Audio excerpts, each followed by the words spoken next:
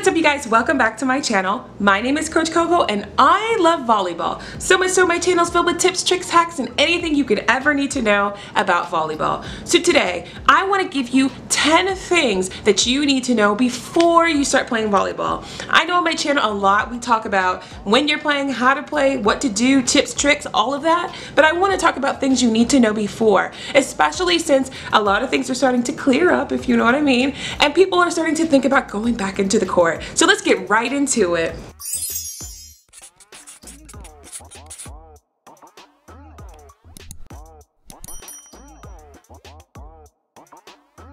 So if you don't already know, my name is Coco and I'm here on YouTube to help you learn how to play volleyball. I've been here a long time and my channel is filled with different tips and tricks that you can use in order to become the best player that you want to be.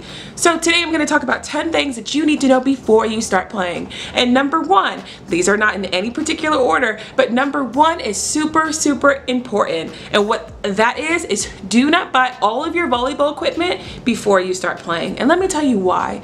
A lot of the time I see a lot of players who get really excited about learning how to play volleyball, and then they go to Dick's Sporting Goods or different stores and they buy all of the volleyball equipment, the shoes, the ball, the jersey, the spandex, all of that, just to find out that either their team is in a different color, they got the wrong shoe, the shoe doesn't work well, they don't want to play volleyball anymore, and then their parents or themselves are out of a lot of money. I highly suggest you wait until you either make the team, you find a recreational team, or if you find if it's really your thing. Now, not everybody who plays volleyball, if they find out that it's their thing. You might like softball, you might like tennis, you might like art, you might like music, anything like that.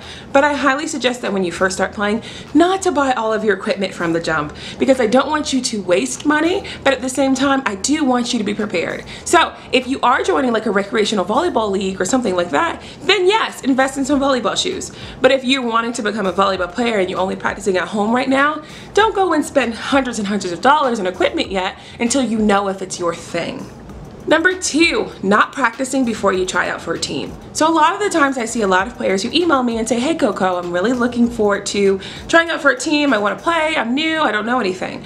And I always tell them, work on your basic skills, work on your passing, your setting, your serving, your digging, your spiking, all of that kind of stuff before you get there, because it gives you that foundation of knowledge that you need before you start playing on a team. And a lot of them are like, wow, I really need to know all of that before I start playing. Yes, I think that it's great to have just a foundation. Now, I'm not saying you gotta go and be like Hanada or anything like that, but I think that you should have a foundation of knowledge to learn how to play. So when a coach starts working with you, they can go ahead and start building on what you are. Number three, start working on conditioning. So for those who have never played a sport before, conditioning might be a term that you might not be too familiar with. Conditioning is the art of working on your stamina, endurance. And I don't want to say the phrase get in shape, because I think any shape can play volleyball or any sport and do anything. So let's talk about working on our stamina and endurance and doing something that makes us feel good.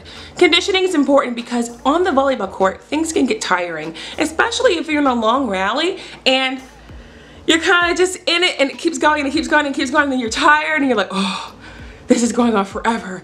The better stamina endurance that you have, the better chance you have to perform well. So working on conditioning is extremely important. Actually, on my channel, I'm gonna start doing more conditioning and health related content on Mondays, so that way we can talk about all the aspects of being a player, not just how to play, how to spike, how to serve, but how to feel good and be good while doing it. Number four, meeting the coach. We talked about this a lot. In every video when I talk about what you need to know for your volleyball team, I always talk about meeting the coach. Meeting the coach is so extremely important, especially if you're new to the game, if you've never played before. By introducing yourself to the coach, it gives them the opportunity to know, number one, you're coachable, number two, you're serious, and number three, you're really looking forward to playing. It doesn't have to be something that's so nerve-wracking. You don't have to just come up and go, hi coach, my name is Ashley, and you don't have to do anything like that. It can just be, hey coach, my name is Ashley and I'm really looking forward to play. Thanks for having the tryout. Something just like that, simple, short, and sweet, can get the coach's eye on you, because you have to remember, sometimes if you go to a bigger school, you got a lot of people trying out and you want to stand out in the crowd. This is why I say wear a brighter shirt. But sometimes there's a lot of people trying out and you want them to notice you. Introducing yourself is something that sometimes they don't expect, and it can really give you an edge lean forward. Number five, Understanding the positions. Now, I don't mean you need to know exactly the entire rotation unless you're trying out for a competitive team, but understanding positions. That means understanding what does an opposite do? What does an outside do? What does a middle blocker do? What does a libero do? Things like that. So that way, when the coach is using those terms at that practice or that tryout, you don't feel overwhelmed and you're like, I don't even know what an opposite is. I don't even know what a middle blocker is. You kind of have the understanding of what those positions are, and you have a better chance of knowing exactly what they're talking about, because believe me, I've been there when the coach was at tryouts and she was like, okay, everybody get into rotation 1. Everybody talk about the outside's gonna do this. And I'm just sitting there like, I don't know what you even said. I want you to be able to kind of understand and recognize some of those terms. And if you want me to make a terms related video, I can do that for you next time. Number 6. Make sure to watch some footage. Now, I think that watching volleyball online is a great thing to do because it can show you some of the quirks and nuances of other players, and you can kind of see some of the other players' style of play and better understand your own style of play. So whether that's watching collegiate volleyball games, professional volleyball games, or middle school and high school volleyball games, but I heed this warning. When you do watch professional or collegiate volleyball games, please don't get overwhelmed. Sometimes when we watch those kind of games, we can feel like our skills aren't good enough, or we can feel intimidated because we're like, I don't do that well. You know, I want you to remember that those players also started from the beginning. They were you at one point in time. They put a lot of work and effort into where they are now. It may have been years of dedication, years of training, so don't feel like you have to strive and achieve to be that level your first year, your second year, heck, even your 10th year. I just want you to understand that before you start watching those games, because sometimes that can happen. Number 7, join a recreational team. The YMCA is a great place to look for recreational teams or your recreational center in your area. So what you can do is you go to Google and you type in volleyball rec team near me, and what that can help you do is find a place where you can learn how to get your hand on the ball and get some net time. I think it's important for everybody to get net time when they first start playing, because there is no better way to learn how to play volleyball than getting in it. So I think that getting in a rec team, maybe on the weekends, one day a week, is a great time for you to practice those skills that you were learning. You remember in what step was that? In step 2. So I want you to do that. Number 8, understanding the rules a little bit. So this is different than understanding the positions. When I mean understand the rules, I want you to work on, what does a bump mean? How many serves can I have in the net? I want you to work on all those kinds of things. Referee calls. I want you to work on what counts as in or out. What does it mean when somebody gets, what is a double? What is a carry? Things like that. Those underlying rules, so that way, once again, when the coach is talking about things, you have a better understanding. Number 9, which is so important, which is learn confidence. And I mean confidence in you. We have to remember that when you're trying something new, it is not always going to be easy. It is not. And that's with anything in life, not just volleyball, but anything in life. It is not always easy. And we have to remember that even though it's not always easy, we have to keep trying. And when I mean confidence, I want you to be confident enough in yourself to try. You don't have to be perfect.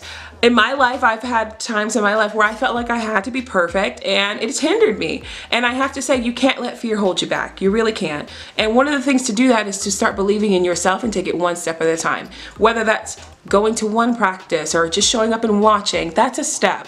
Realize that every step is a step in the direction of your goals. Number 10, height does not matter. Now, some people might find this controversial and say, of course, Coco, height matters. Volleyball players are all tall. They're all tall. You have to be tall, the better, and the taller the better. You know, some people might find that controversial, but I'm going to still say height doesn't matter, because some of the greatest players I've ever played with in my life, who didn't play college, who didn't play in high school, who didn't play in middle school, who didn't play for an expensive fancy club team, they are on the shorter side, are fantastic players. And I stand by that. I think that throughout our society, we have, I don't want to go into a huge spiel, but I feel like throughout our society, we have this preconception that volleyball is, this is volleyball and this is volleyball and that's only volleyball. But that's not true. Volleyball is played in so many different aspects and so many different areas with so many different people. And I just want you to remember that even if you don't play on a school team, even if you don't play in college, even if you don't play in a traditional volleyball setting, you're still playing volleyball. And that's what this channel is about, and that's what volleyball is about. It's a great sport to play.